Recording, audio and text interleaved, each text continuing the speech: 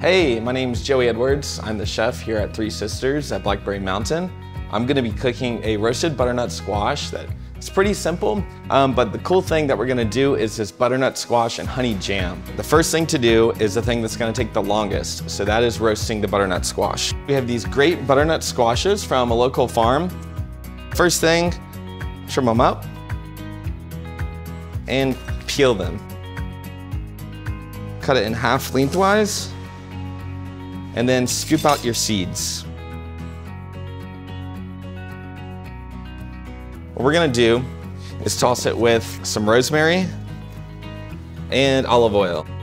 I like to kind of keep the rosemary whole into these big pieces like that. And as it cooks in the oven, they'll get crispy and delicious.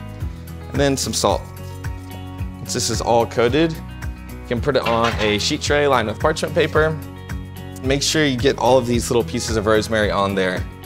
It makes a great garnish afterwards. This is gonna go into a 350-degree oven for about 30 minutes. And when it's nice and tender, we'll pull it out. So the next thing we're gonna do is get started on this butternut squash and honey jam. So we've got our diced butternut, diced onion.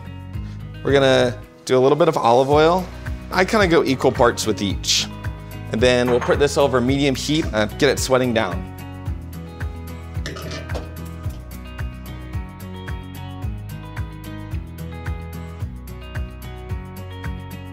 So now we've got it started, we're gonna add a little bit of salt to this.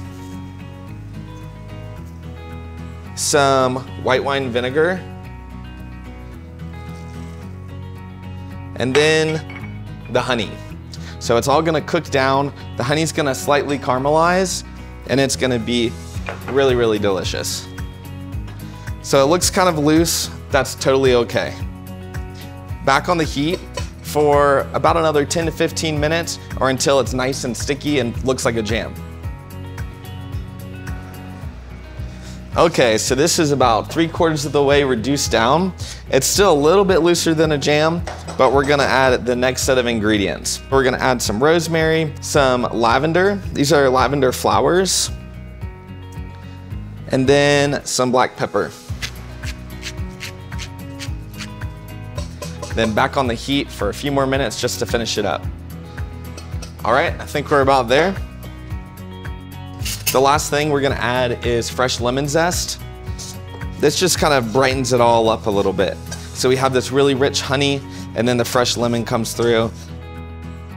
This kind of thick, sticky consistency is gonna be perfect for this jam. So the first step to finishing this up, we're gonna put this ricotta cheese right here in the center. Then we're gonna put this in the broiler to kind of melt the cheese a little bit more. We're gonna wanna take the paper out from under it just so it doesn't catch on fire. And into the broiler. All right, so this is what we want it to look like. Nicely caramelized on top, kind of bubbly like cheese pizza. Then our jam is just gonna get spooned over top of it. Then I'm just gonna finish it with a little bit more of our lavender, some black pepper. All right, so the last step here is gonna be finishing with our crispy rosemary garnish. Sometimes we spend weeks developing a dish and it takes a lot of trial and error. And sometimes we have a farmer that shows up with everything you need. In this case, we had one of our local farmers show up with honey and then also the lavender that was grown next to where the honeybees were. So it kind of all made sense to put it together. I hope you like it. Make sure you subscribe to our channel and I can't wait to cook with you again soon.